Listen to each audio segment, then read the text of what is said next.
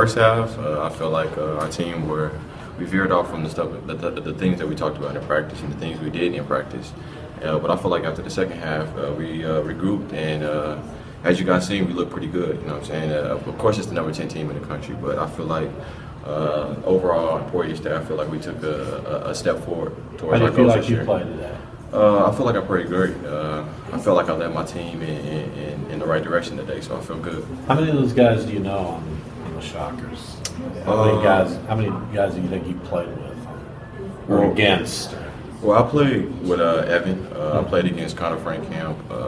Ron Baker was a division below us, but I heard about him, of course, in the 6A. We heard about everybody was pretty good in around Kansas.